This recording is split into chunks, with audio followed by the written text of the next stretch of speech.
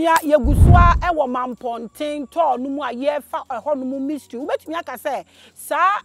episode anasa sa documentary we no eye river deities ye visit river deities ni na ye ka omo ho abakwasem empremprem ba bia megina eye Atonsu ensu kase so a eda entonso ekuro ni mu eno ho asem ene ye ba befa na eno ho abakwasem ene ye ba befai edi ya meje so de wa wonim utumi frɛ me the goddess utumi frɛ me Maame Grace utumi frɛ me mouthpiece utumi frɛ me dia wo pese wo frɛ me bia utumi frɛ me, but don't forget to add spirituality to it. Why? Because I love spirit and me hwehwɛ me kuro mu de na maka ho asema project amama ye amana ye yie aso ensuo yi ho nsema ye ka sɛ ye boni no kura be ne wom ai wo hwɛ wiase nyina omo be ka tro sɛ asuo akakraka 12 ene wom ye mbobodi ye gya Ghana din e wa akire nti ye pese ye hwehwɛ mu ne ye hwɛ abakwasɛm ye wo ye betumi aduru ba bi ko ye bebisa sɛ de na ma ye ho akire ye me de madwene ne metri mu pɔ ne sɛ ye ndi abode ni ena ye manage ye niam yie na no ena ma ye di ye nti se wundi ni nia ena na ho kire no wo be komu pa nti ano ne egu so aye fa ho abakwasem sen na no mo ne ye ntie sen no mo ne ye nti emprempren ye generation yi eso nti egu so aye fa nti sesie ye kase yi ye gina atonsu entonsu kuro eni nsuo ni nyina mu aye be fa ho no abakwasem e ma remfi se mampontin aye nam ye ne nana Sayana na sa to yi nyina ana ye this documentary no nti no ye je mama nana Sayana na wahwe kwan abisa permission na so ma ye ho kwan a ni history ya te se bebrebe ye se otumi kɔ na yire hɔ no wada ne ho adi a kyerɛ ne manfo nyina sen no korebe ne wom eno ne ye be fa nti ye je mama nana Sayana na wabisa permission ɔno no ni mama mbre na emu da hɔ de a ene ne ye tie mu nsɛm memo akwa ababiom na wo hwe the Quest of Akebulan no kure no na ye di akire a ye hwehwe pese ye hu ye mpese ye be believe. We want to know, we want to see, we want to witness it. So welcome to Atonsu and Tonso mienu ni nyina together. Nana Sayana fa ye femu na yi apaye ne ye hwe akwanya ye benya na yetimi atie nsu kase ye gina hu ehu ensem. Okay, minu aba mamenchia atiefo ne ahwefo nyina. Afa ne aduru ntonso. Asu Atonsu na so ye. Enti sade ye no ma yensre permission. Am se bre no ntino. Yense bre bebre. Yensre permission part of ansa no rem. Aha so de kasa preku ne yusu. On de agin bia ye betimi de ama no. Yo nyankopɔ twa de amponsa ho asase ampo nyina mo ansa ho. Asu nsa ho. Asu Atonsu nsa. Na ma ne be gin nsa ho. Asu aboabo nsa. Asu ansa. Kro ya be gin nsa abusum nuasa nsunuasa mo ntonsu mantamu ha nyina mo magensa we atu Atonsu adawroma ene wo ba Maame Grace wo so wate udin o wate wo kese ye nti na waduru wo so wo ba behwew na wo betie wo bakosem na wo behu sade wo bakosem no esitie nti na wo ba ya enya ne boni mu wo sere wo nkwa wo sere wo sika wo san sere wo sika biem wo so wo sere wakwa ho san wo sere openya ne buanya one ne nkwala one ne ma obia nkwa so nipa bonefo de ka ne nkuna nka wanya akwa akwanhia de mesoro no wagye nsan ne wayi na firi ho asuo sere na yesere wo mokɔ ba ika no mode nam da bia mesoro so munya ka akwanhia omunya patuwo omunya yarda ho ema ne mguasie bi ma meka wo mo sere na yesere so obeba Maame Grace ho ban afiri nipa biara ho afiri tumi biara ni biara be soro atia no ho biara obeba no ho ban ho yesere wo nkwa yesere wo ahoden yesere openya ne buanya program ya ye betwa de ahyewudi animonyam ye betwa de akyere wo keseye ene utumi a wo asuo yesere se bie kwan mu na ye ntwa program na so mbiem na ye wia ya boma so de asedama na mom de empa ye de wani bone wo honhom bone wo ha a program ye betwa wo so wo de nani bone bebro ma sa na asuo fa nsa wo nani ono de wia na wato ato yo enti nana Sayana sese de koduru ye ne se akwanya e wo hoto ya no ase akwandam fitafita ene ne obi be se piaw ananya sa na ye ka no fe na mi suesua ye de ne kakra nti ene na piaw so nana Sayana me ye hu ensuo yi me de amete wo ho ne se ye se wo yere enti okɔ no ho na wada ne ho adi a kyerɛ no trodo ensuo wo ye friend Atonsu na ensuo Atonsu no wono soso kwan ofa so obeda ha ne se wone yere eda nkaase na ne yere no wone ne na eda nkaase ho na be ma ni bu odin pa ono na koma no ontimi abufusem be ma yi ontimi abufusem asem kakra bi na wasom e na ba nso de wa oni tua ba tan sem nti so mu ye bibia na wo hwe mu di na osesa de a wono wontumi nya dai entena ho na nsuo ne sese wontumi ntena ho de a ono wonhwehwe ba bi obetumi ayede atena nti obom ha no obeye den obepie ye afihia ye wa mamre kese a ye de ma no wono nko ani nsuo a sa afihia na ye na mamre nyina awie e de ma no a opie anadwo ofiradi ye ma obi ada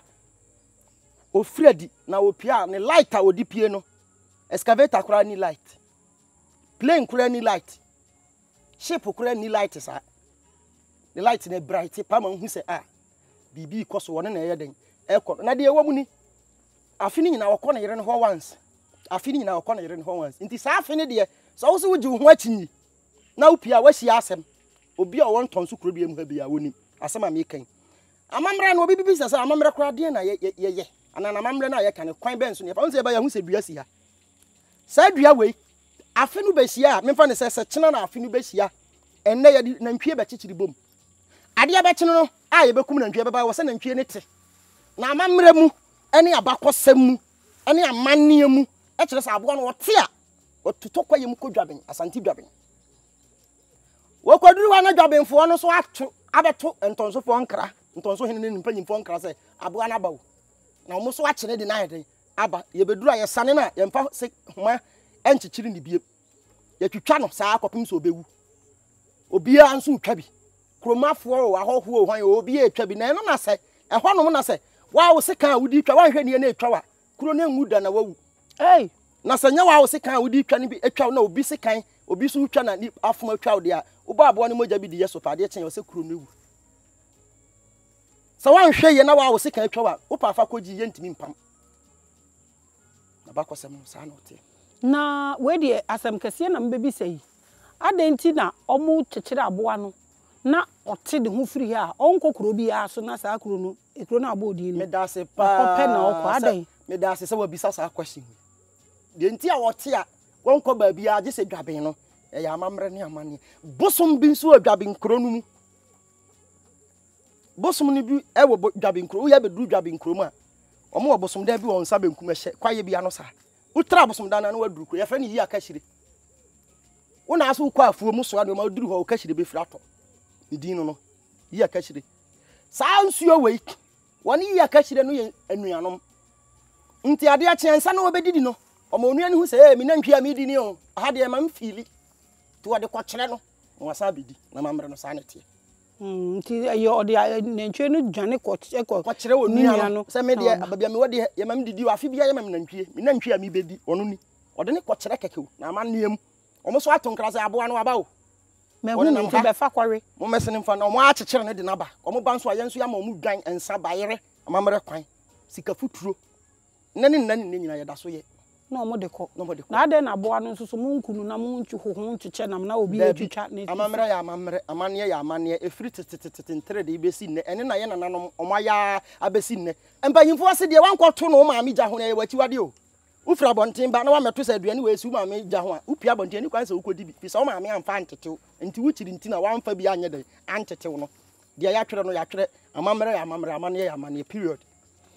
yo ya twere no ya twere amane ya amane na amamre nso so eye amamre nti ye gina atonsu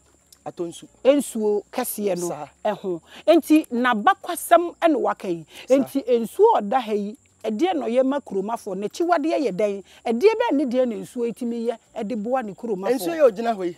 na chiwade meka ma obi hate enya chiwade a eye na chiwade a ochiri se obi di be kana ebe dwodwo no ana ebe toro no na mom nipa de san ni biara ni kwan se wode sa ade no eba ni mu ene ne san da san tuntum ye mfa mani mu mesansuo da san a ana pan a ana rubber ana bucket ye hu ye tuntum ye mfa mani mu ade a ochiri no enti ade a da ho ode a wopa sesi afa ade tuntum na try se wo sabi na hwe se obetimi asa wopa sesi a try sa wo sabi na hwe wo sasa na wantumi ansa eno so obekire oni tumi wo challenge no ochira de tuntum ye mfa ade tuntum mani mu emwa asu atonsu de bo antonsoman entonsoman ye wontoma bi ye fra na di nkrantoma ye nana no mu fura pa e kire tete abakosem di nkrantoma no ntonso ha no mo ye ni nyina he nsuo da roma nsuo ina nam ne so ena ma abofuo bi ko wrem na okopie nsuo so okoduru na aboa nanse e wo ho a o design ya dinkra no bi nti ya dinkra o dinkan design ya dinkra hene no papa ne fa ba afie no e na afie papa na de na adwene ehwehwe wei no so a na o de hyehyɛ na dinkra ntoma de ba ni nyina ye nsuo yo enti apart from saade no wakoda ne ho adi akire obi wa ma yate asese oda ne ho adi afi a okosra ne yere ba no achi na bi a yache ne kuro mani bi akọ e ma wakoda ne bibi akoyi na firimu ana won hwe kora ma wo meti no mpo no abegye no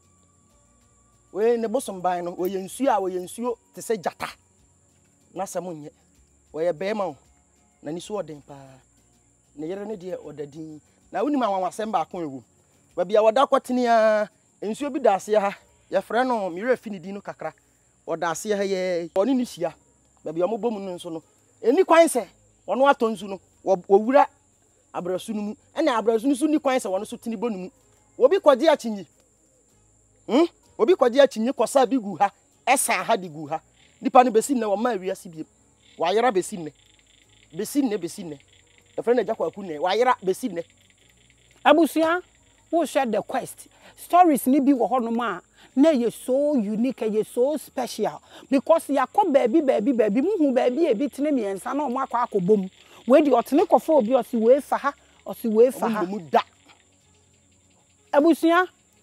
titi wo bi ka titi wo bi chire o aso ye mai omo nim we nu mu nyina se wo ba nim na okoto se nsuo ni waha na onim na osa biguma obi onim se guma unima na okra de na be ba se wo ba ha be sa gu omma onye kra na bibi su kra ma otim se beye enti wo sada ba se wo beye de anana wa seda enti wono so ho ba kire no tumi a kire enti ensuo ye ono so ofiri ndua mu ana ofiri abotan mu na sifiri hin ni ti wo pie firi buom Atonsu opie firi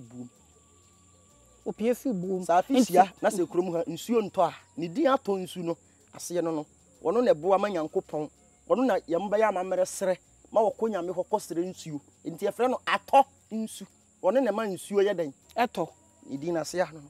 oh okay enti ensuo aya pebre ba ewe ana me pa cho efiri se wono nso oduma nkoma ba ono no ye hu se wa reda da bia de ote ya ni we ba roda hodin oluman na ne kokoso de oboa ne kokoro nya ba ko sei enti ekrom hafo no wonim se ne bosomban won kasa we ye mumo nti we imagine nipa we ye mu na osan ye jata o ote asemase so wa me kan so nkan we no na ye na wonim se Nyankopon so nsenkyere ne de hwe tumi wo wiase wonim se wono so won pa awia nti nka ye ba ha awia kora nka ndi megina ne ho o time ya ba nso ontimi awia pie se pe oboa no kọ ka ye beba o ka ye mo mpene nka kamera no mada jese nka nwunu tom na waba ma ya ne na kasa ontumi awia. This is the quest na ye gina Atonsu nsuo yi ho ono ompa awia nti hwe ba bia ya bedura na adwo nkonkonsanti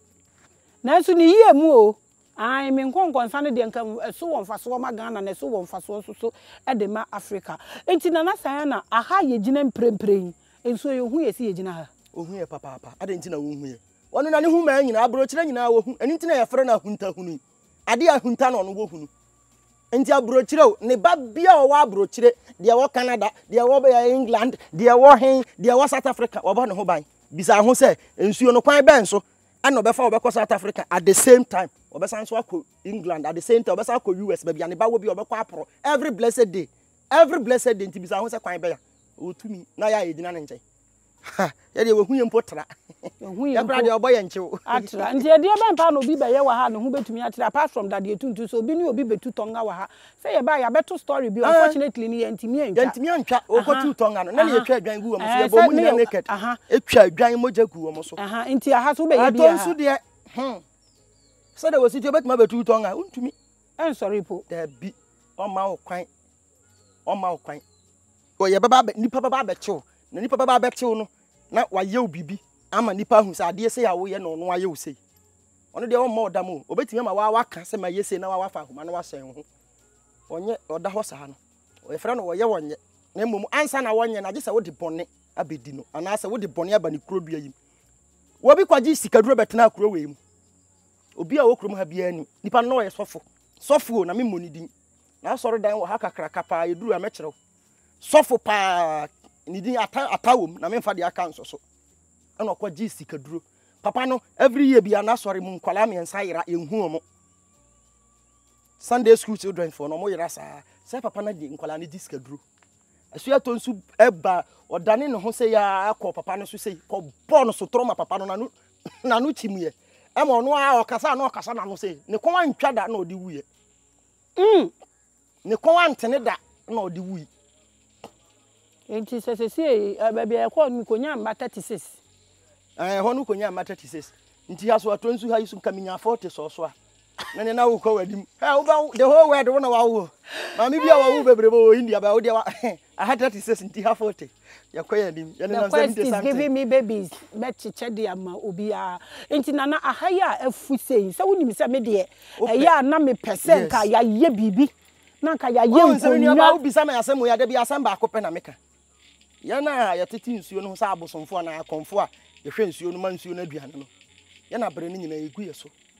enne ohene bi kura wo kroma wote krom enso so nsuo bi kura da ne kroma onim se ya abosomsem ya abonsamsem nti ya na ya titi mo hwim nti se wa wo so wote ba bi a wo hwɛ me wo feel se wo so wo betimi aba abeboa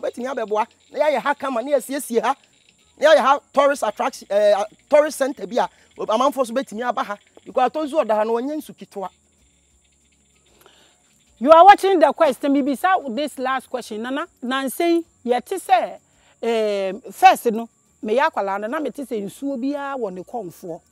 nsuo bia wo ne konfo de edi kan nsuo we ne konfo wo krom ha na me ne wi a wo yi ano ama me adenti na sesie no nsuo kofa obi a na busua fe ye ma ne nkom eba ne saa ema nsuo ni tumi no edwojo ana ewo ho nsusuanso ben na de ba o manfo no so questions 9 am de abo mama wi okay nsuo no so wo fa obi na se nipa ni fiefo ye so mo mpene ma bosom no mfa ne nya adwuma onkom ni tumi eso nteda wono de watina suom otini suom na no so na se manhwe ni yi a na wabo nipa no dam manhwe ni yi a na odi adwaman ato no so ye oba manhwe ni yi a otimi kuno manhwe ni yi oda ne kwahwensani ode nsanom sa na odi ewu na wasen awura ho na wasan afa foforo minim nsuo bi a woye na adwen se wo ware o mamma na nware efie ho ene wakum fie ho nipa nyina owie wakọ ware siremuni efiri spaabi sirem baabi na ode na ba se won se de nsankyere ni sitie so no woye na adwen se obefa wa there is no way se obeka se won kom no ene obekum na wokum wi a wasan afa foforo na onu nso ye the same thing a onu nso waje todwe na owie a wasan afa foforo na onu nso san gibi a na wasan aje todwe enti se mu mistake a na watodwe mu nyina obatore mase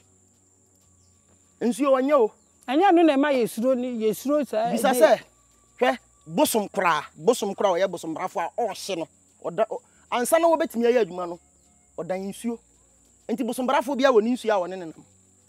obi a woni ma bosom sem bia ni masema me bosom brafo a o hye bia woni nsuo a woni nenam enti na Sayana se wanye bia amfa obi amfa otini nsuom be maso da so onya bi mfa onu tumi wura waso opa bia hwan na betimi aka kire nso ma ne nya na obi betimi adiza se o me pese me komma wo na wapene so dabi hwe yese saa ne ye no te se me die a ye de wo me a me di firi nyankopon so ba yi saa ne te enkan ho ompewa ompewa eno anu no that's it enti se nso we ne konfo wo krom ha wo konfo na wu be over 30 years ni won fa konfo bi se asem bi besi ha na so opese obede na di a me so na obeba ofie na mpanyifo ne de nkra abre krom ha ne se nsuo na ba na wabeka se amamre wo ne abeye no ano nti se de onyamfa obi a otonyo obi a ope a obefa nti 30 years onyo obi ope sa ohwehwem nti sa asofudie da bi ohwehwem pa abusia you are watching the quest all these histories we say print asem akese we nyina egu wo ma adwene mu Africa is not enya bayifo efie ye histories ne ye nyame wo ha no omo ho den na omo ye principled omo ye nyame omo di mraso enti omo fom a ye befom enti ne yadwane enti yadwane ya sese ye ne omo ni hwie a bebre ya omo okwe omo meku ya bi mu oh dabi enya ne sa opa oti ho no kasa we ya asori ni ana we kramoni na wate se nsuo bi di Atonsu utwane mpoa wontimi nya ohwe na hwese otisha na ase ana se wadwane hwese obeye obibia na wontimi nya obibia Everywhere But MTN. Everywhere. You go. Duraplast go. Everywhere. Water go flow. Everywhere. Abusia. Na so bi wo Germany, yetimi di Atonsu boni dua na wakwachi ni Germany ho de naba. Waye bebrebe. Waye be emprenso. Ama mahu. Obi ahu mponyame kromu ha man obi ani. Abusia. Yesi ahani ye na ye di nkonya kwa brochira a omotu abura na omudi eti. Me de na wenum na ye ha mi no. Abusia, wenum na ye ha me no. Na nka ha ye ne fine. Me see eyi depression nyina wo betena ha din a. Eyi depression. Na yapo, ye gya ni nyina agu eche ne ye nyina yakɔboroboro so wɔ nkran. Ene ye bu nsu a ye de alom agum a ebe close ye pineal gland na ye tua water bill. We ye egu esi ye hwe nwura agum ni nyina ye medicinal. Onum mpo a na wo ho ato abusua ye betumi aba akire kakra sebio abetena se adwen kakra. Ni ya hwe se enye mpo na omo ye boni mpo a adeko a ye hu ya ye se ye ho ate na omo aye boni no ye de bi beti omo ho. No mo so abeka ye ho ana abusua asema mi bi se yina ani enye eno ana ye nom eno ana ye di dware eno amu gold ni abusua resources ni nature wo ho nyina enua enye o ya abosom amiya nsum nnua wo mpa na woda so na ye dua akonwa na wote so ofie dua roofing sheet na enua na egusu ni nyina edua aduane ni nduro bi eni asase so a emfiri nature mu na nsuo wutwu mu tan ubu pipe efiri baabi ene ba ye abusia abotan ni nyina wodan na wasi no when import mboba no demon ones here we here demonic ones eno ne ye asi den abusia can we relearn nenya nnua na ye de bodan and think again nnua na ye de bodan so say pai nnua na ye de abodan so dua nso tumi nso yo and ye na wo share the quest o yaba atonsu ensuo no ho yabefa ho abakwensem. Tell your children this, let them know they are not poor, they are origin of all mankind. Akabulan muna moya abodi nyina mfiti ase mempa ebo ne made srede ene se kansempa gu wo man so kansempa gu wo de so na fiampesi adwo a once na sisi so asomdwe wo ho che obi fie fried rice a chicken eda so ye betumi asua de ne ya ye de ama na ye yi ama ye ukurom na wo ye de hye untumi nkoye de hye enye president enye minister e wo America, no matter how much you have. Mummy enwele sa asem wehu na Sayana se me kasa nkoye tenten na me nkodane aprewa ewo nsuo kase yehu na nka wabisa ne permission na eja ya firi ha kono no so apede ba bi ada. Okay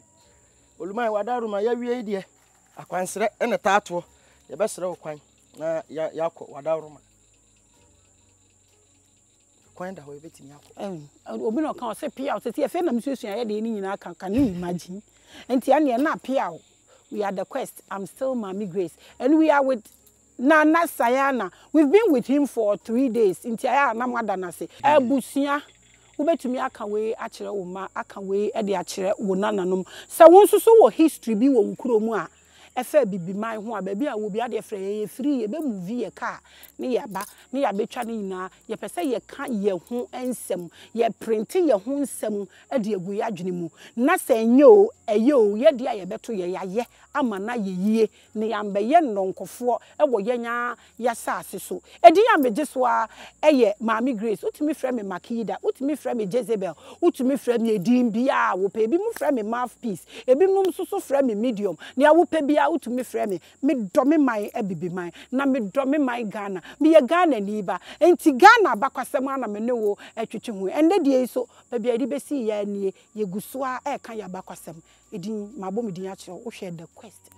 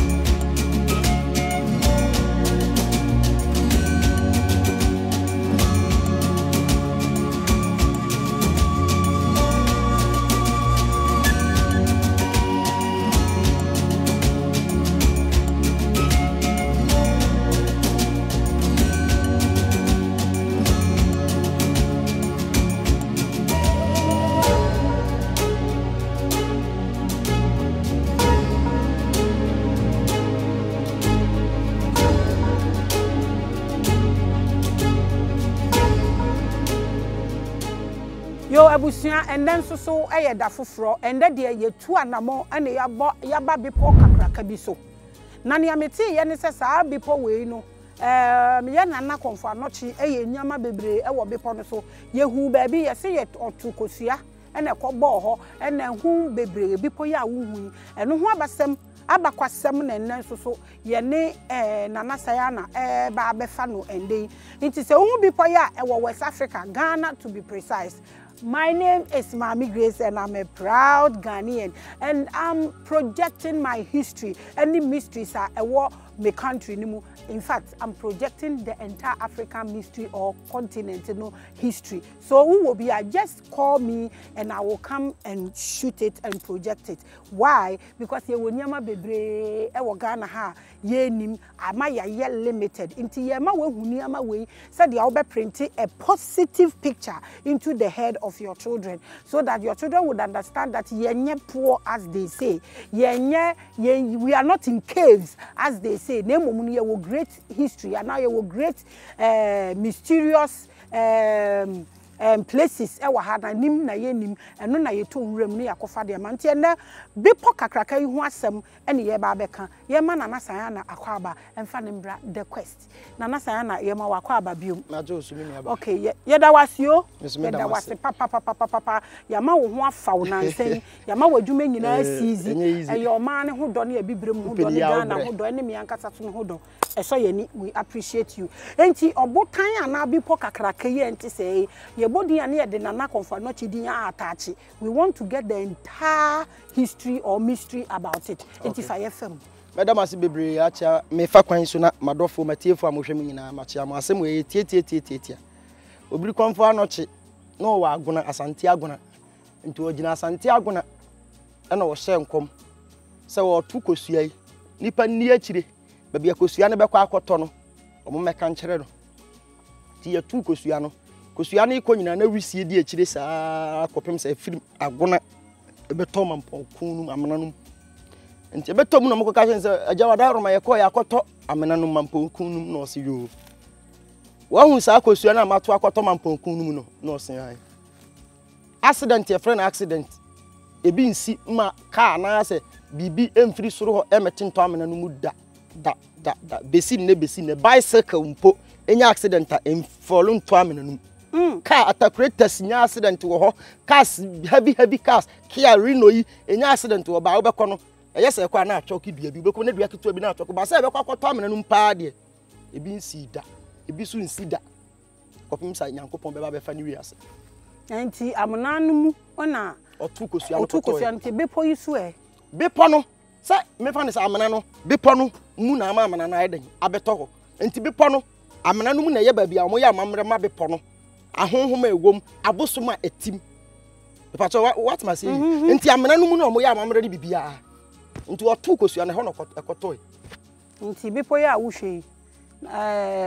ye nana konfo anochi ena tu kosua ekoto amenani nti abipo ya wuhu nani ase boni bi ensi ho ka bi enfri ento ho. This is just the beginning of Nana Konfo Anochi story. Ye de ni story ni entire story free ni fie any bibia e de bema very soon. Nana Sayana, thank you so much. Say woji ye ba ye. Em say e ha na ye de to yi ebesi. Ni ye beba betoa so ye nya da foforo a ye beba betwa na no de ye ko entirely completely Nana Konfo Anochi history and then the story any baby na bra bibia about him no ye beto. Thank you so much for watching the quest. Nana Sayana, there was 3 days. Obiana na sema ye wahwe ye so e de yakoto ni nyina wa bokachi na pa hodo ni nyina oyeye e de boa adwumedie kese. Nana Sayana briti awemu me pesa wode wo numbers e de tudwa na wo bompa kese e de twa program yi woni aye nyina mampontin history nyina ensu ayakomu ne keka ka ho nyina no pesa wo bompa ye e de twa to me last words in here. Okay. Me da wasepa me nuaba akwanya kese a odi amami. Me de me kasa abekwa wiye na mama mfa akwanya isu na me nchia de oti krure krawre de bangoma so. Otumfo se tu aba bi King Solomon. Na me nchia ne maame na akona du sewa yi ato. Na machia asantimamu hemfu nyina da aman hene abremponfo adikrofo me kai hwan me nkanyi obiara me chie obi biara na me de me kasa ba wi asem kakra bi a ana futuo kakra bi a me de ma me nuanom mo hwe ye ne nchirima no se titi obi ka titi obi kire ye na nanom nuanom mo ye no eda so ye adwuma eda so pende nani nyina a eja adwuma mesro me ma ye na da ne ada mo ache mommra na momfo mani mehwe nsenkyere ni mommra na momfo mani mehwe ade mesro hwewano kasa bi yi ebia wa wo hwe me obefa ne se wumfiri ha wonte ya nti wano kasa bi obetimi aka kasa bi afa ho atwade ne mpoa na aduade ne tamba bia wote bi oba be hantew fi se wo meka o nti mesro obi biara ha wo hwe me mo yemfa no kore emfa nya adwuma yemfa me se enya adwuma minuanom akomfo minuanom amalamfo minuanom asofo mesre mo mama mfa yafunukom mo yemfa no kore yemfa nya adwuma na se ye de no kore ya adwuma na ene na be ma kwan ama ye nanom so atempon na omo kire ye no yatimi di akwa akosi awiye pa yesi di odi kan no di odi akire ni sua ne nante nti ye sua ya nanom nante nti me de mekasa no e ba awiye me ni akire no mamponte adwureti akuadon kokurum nye no no odi owure fikura aka nye no no ni kurum na mewo nti me sro me de mekasa e ba awiye me nua bi a wuti a wutie me ma me papa bi asa abre wadwuma nyina asai mekasa enso asofo ne akomfo agegege usika nti waba mabu hu komfo kra so munyi mfiri ho na saa na mote mesrew enya saa na nyina ayete nkate dooso na mmom nkate ba akopɛ ene be fra nkate no wo we fra na afi asan nkate duduo ni nyina mesrew batakari adooso ya hu kra mo papa tumi na wo ho enya mfie menya nyini mi so by tumi asem na ye ka Kristo Yesu no be starting century na wo mfie sen komfo no che starting century na wo mfie sen mfie miensa eno starting century ye ka tumi sunsun mu asem na ye ka nti mesrew problem bi a wo de edawso no from na menhwehwe mu mam na menhu kwan amefa so amebo. Yo, now Sayana, thank you so much. We appreciate you. Thank you so much for watching the Quest with the Goddess, the medium and the mouthpiece of Africa. Macra.